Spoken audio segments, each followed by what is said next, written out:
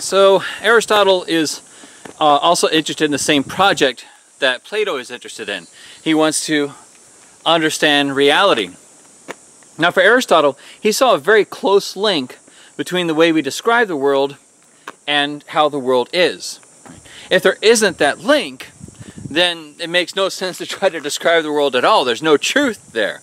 So if there are no trees out here, if there is no sky, if these are not tall, and if they're not related to each other, then what are we doing when we're talking? So in this real quick section, which is deceptively short, we have Aristotle's categories. And this is the way that Aristotle thinks that we begin to talk about the world. And how we talk about the world is going to have a really significant impact, not only in what the world is, right? Or maybe it's the reverse. Actually, it's the reverse. So the way the world is has a significant impact on how we talk about the world, but it has a significant impact on logic.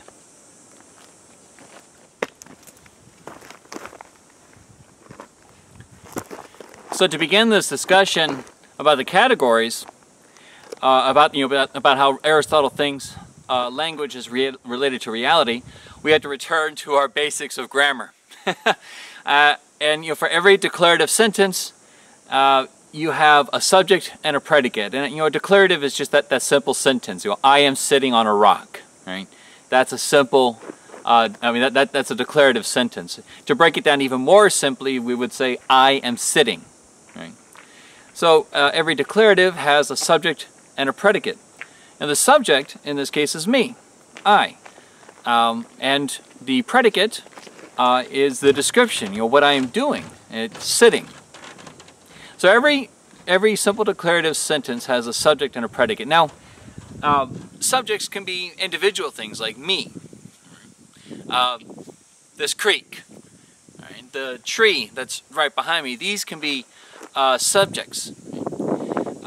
We can also talk about kinds of things as subjects, okay?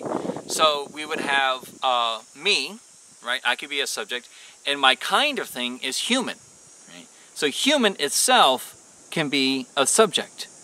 And, a predicate for human would be something like humans are warm-blooded, right? So we have subjects, and that's the that's the subject of the sentence. It's what's being described. It's what's being predicated. You could also think of this in terms of grammar as the noun. Right? Although not all nouns are, nouns are not always used as subjects, but in a lot of cases, nouns are subjects. So predicates are the way that things are described. Okay, sitting is a predicate. Green is a predicate. This creek is steep. The edges of the creek are steep. Steep is a predicate. So predicates are the way that things are described. These are adjectives or verbs. The breeze is blowing. Okay, blowing is a predicate. So this, to understand what Aristotle's talking about, you have to get that distinction down really well. The distinction between a subject and a predicate.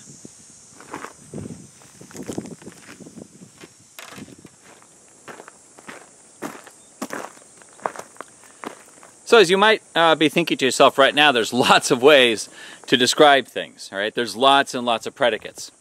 And that's true, there are lots of predicates. Aristotle tries to give us basically 9 kinds of predicates, all right? 9 ways of describing things. So you might even think of these predicates as the different ways of applying the questions who, what, why, where, when, and how. Okay, who, what, why, where, when, and how, the basic questions. Aristotle calls these predicates, in this list, he calls them the categories, and they're the 9. He has 9 categories altogether. Plus, he also says, as we mentioned before, kinds of things can also be predicates, right? So we'll just keep that on the back burner, but we'll look at each of the predicates one by one. Just as a note, I describe these predicates in a different order than the book. So if I'm jumping around, I haven't skipped anything yet. You haven't missed anything. I'm trying a different order.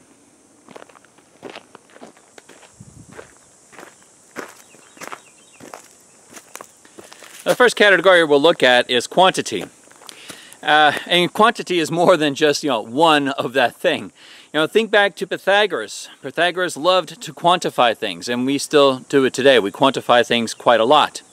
When you think about quantity, just think about how can I put a number to that thing. So, for instance, I am about 6 feet tall, right? I have 4 limbs, right? I have 1 head, I have 2 eyes, I have 1 mouth, I have 2 ears. Right? We can start quantifying these subjects around us, these trees. We can quantify them in terms of height. We could quantify them in terms of number of branches, weight, right? We could quantify the number of leaves. There's all kinds of ways that we can start quantifying things. So, the influence of Pythagoras is not diminished. Actually, it's still around today. And this is the first category, is how do you quantify that thing? And that's quantity.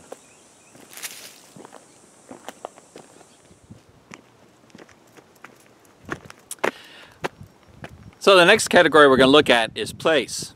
And place is really pretty straightforward. It's, where is the subject? Okay, so right now I'm in Texas. I'm in the United States. I'm in North America.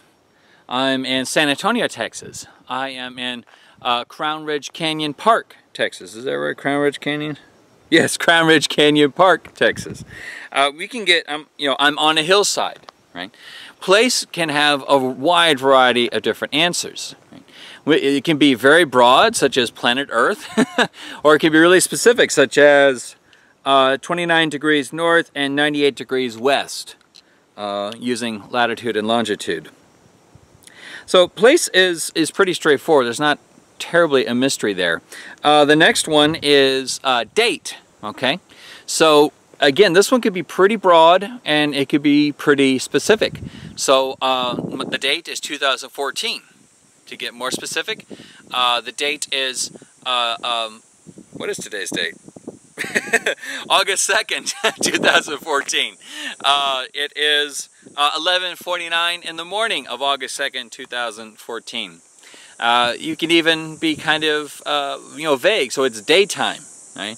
Or morning time, or the middle of the day. We can describe it in different ways like that.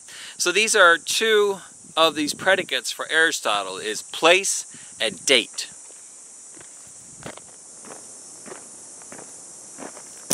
Next category we'll look at is posture. Now this isn't, certainly whether I'm slouching or standing with my back extended are, different ways of describing posture, but it's not merely that, right? Standing, stand is a posture, sit is a posture. Even such things as, right arm raised is a posture. The idea behind posture, we might think of it as the arrangement of a thing at a time, okay? So, I am standing, but I'm standing equally on both feet. Okay? At this point, you can't really see it very well, but I am standing with my left leg bearing most of the weight, and now I am standing with my right leg bearing most of the weight. Posture is pretty straightforward. It's just the way that a thing is arranged at a time.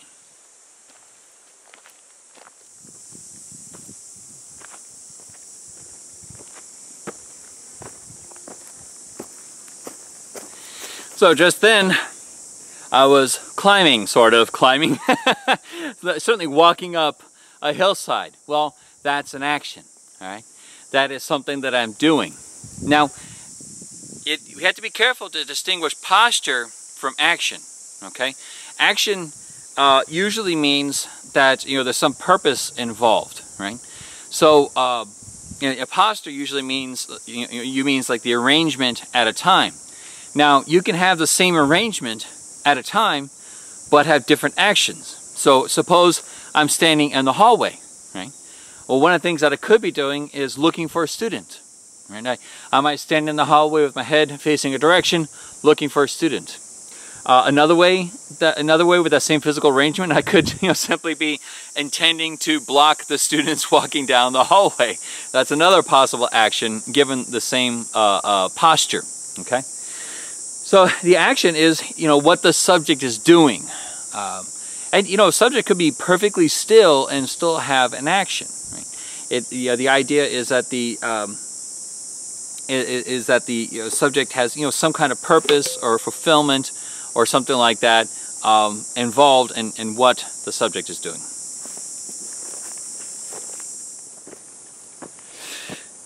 Where action is what a subject is doing or how a subject is acting, passivity is how a subject is being acted upon.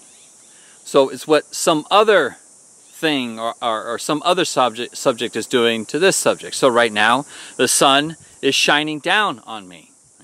Right? That's part of the passivity that's happening with me right now. I am standing on the earth, or I'm standing on the ground. So it's in that way that I'm acting upon the ground.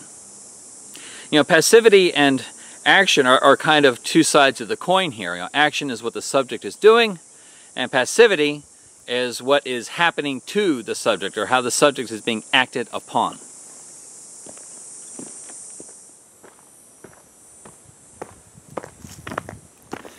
A relation is the next predicate.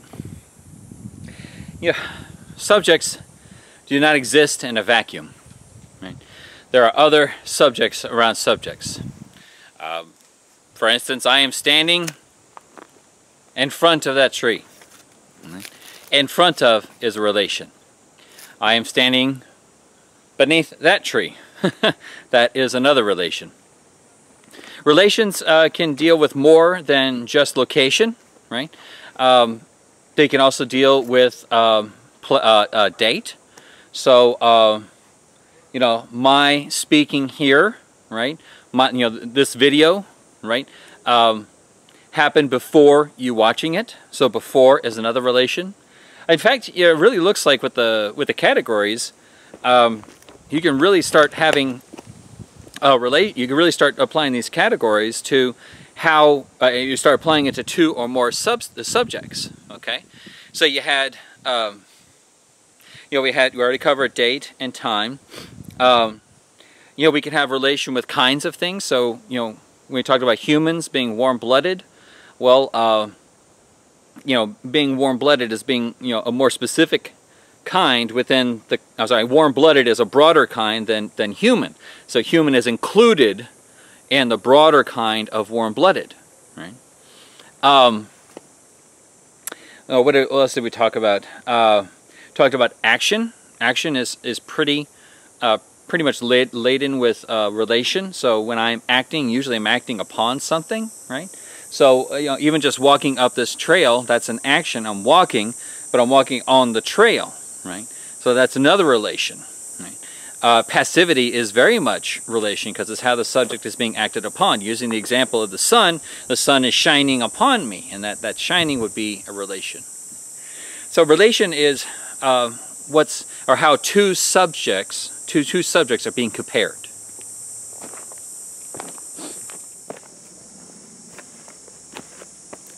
Possession is the next predicate. I have a hat. That is part of the possession. Right? I'm wearing a shirt. That's also possession. I'm wearing sunglasses. That's also possession. This is kind of the way we're going to introduce this idea of possession. There's more to it than that, but we'll go over that in class. But this idea of possession is, what does the subject have or hold? What does it own? Right? Might be another way of saying it. If a subject is using something, well, the subject possesses something for that use. As you can tell, when we get into this point, it's really hard to escape one category when dealing with the rest. Right? So when we're talking about possession, well, it seems like that's kind of a relation. And it also kind of seems like it's an action, right? Holding onto the hat seems to be an action, and using the hat for shade, right? The hat is being acted upon, so that's a passivity of the hat, and I'm holding the hat. That's my activity for the hat, and that activity seems to presuppose a possession. So, the point of this is just because a predicate falls into one category doesn't mean it doesn't fall into another, right? It can fall into another.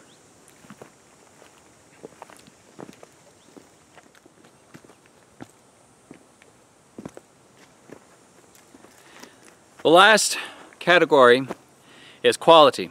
And quality is kind of broad. All right. One way to start thinking about qualities are, just this kind of, kind of catch-all for the rest of the predicates that we didn't catch with the other ones. So all sensory information, that's going to be quality. So my shirt is red. Red is a quality. The sun is hot. That's another quality. When the tree that's behind me right over there, if I were to feel the bark could be rough. Rough is another quality. Sensory information, it's probably all of that's going to be considered a quality. Other kinds of evaluative terms, like how we estimate things, that would be a quality too, or how we value things, or how we kind of describe things in terms of their usefulness or appreciation, something like that. I think those would also be qualities too. So we can have a lot of descriptions about the tree, okay, these trees here, and you can say they're what, 10 feet tall, they have 38 branches and many thousands of pine needles, it's erect and the branches are off to the side, so we're getting to quantity, we're getting to posture. We can talk about the relationship of the trees to each other. And, one of the relations would be, well, it's not currently because there's a hole above me, but one of the relations could be that the tree is above me and that is casting a shadow on me, so that'd be something that I'm acted upon. And then I'd say something like, the shadow is good, right? The shadow keeps me cool, right? Or the shadow is useful, right? This useful, this good, this cool, that would probably fall under the category of quality. So those are the main categories.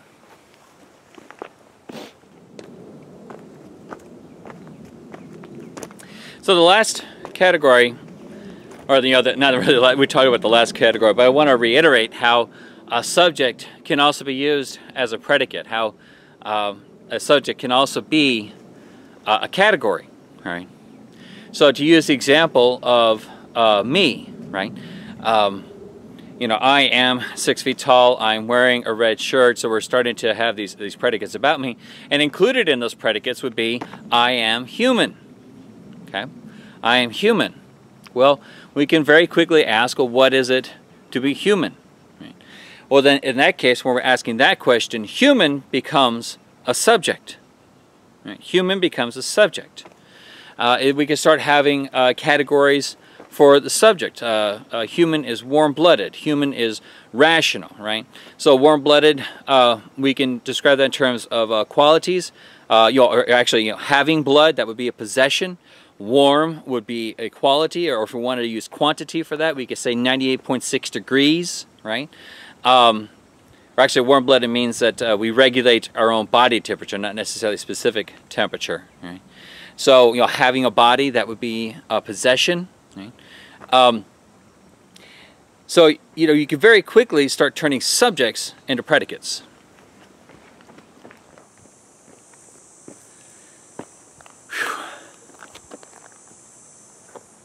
There's a whole lot of what's real out here. There's also a whole lot of ways to describe it. Got lots of subjects: trees, sky, clouds, me, hat, sunglasses. We got lots of predicates, right? Hot, blue, tall, green, articulate voice. These are all predicates.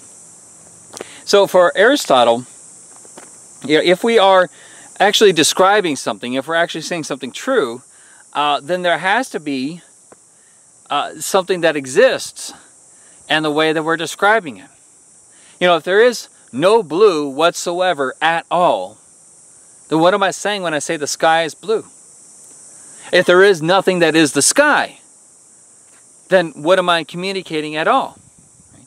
Kind of, if there's nothing that corresponds to what I'm saying, then there is no truth, right? Or at the very least, whatever I think is true is just completely separated from what is actually real. And I might as well be communicating gibberish. Maybe it's useful gibberish, okay, but that doesn't mean that it's true at all. So, for Aristotle, if we're speaking in this way, if we're talking about subjects and predicates, then there's something real that is a subject and something real that is a predicate. Right? Now, subjects are these things that are existing, okay? They're that which is predicated. And for Aristotle, this is the starting point of what's real. This is what he calls the substance. So subjects are substance. Substance is the thing that's existing. So trees, these are substances. Human is a substance. Christopher is a substance. Or sorry, Dr. Haugen. Dr. Haugen is a substance. Right? These are substances. Now, substances, or subjects, there's no such thing as a subject without a description, without a way that it's existing. Right? And the way that it's existing, that's the predicate. This is also what Aristotle calls the accident. So you have subject, which is substance, and you have predicate, which is accident. Substance is the thing that's existing. Accident is the way that it's existing. Hot, blue, breeze, green, wide open space, right? These are all ways of the subject's existing. The sun is hot. The trees are green. The sky is blue. Right? This area is wide open. Right? So you have substance and you have accident. So Aristotle, the way that Aristotle thinks this works is, the way that we know the world tells us the way the world really is. And if you want to know existence, right? And if you want to know what it means to exist, you have to understand substance and accident. That's what it means for something to exist, as substance and accident.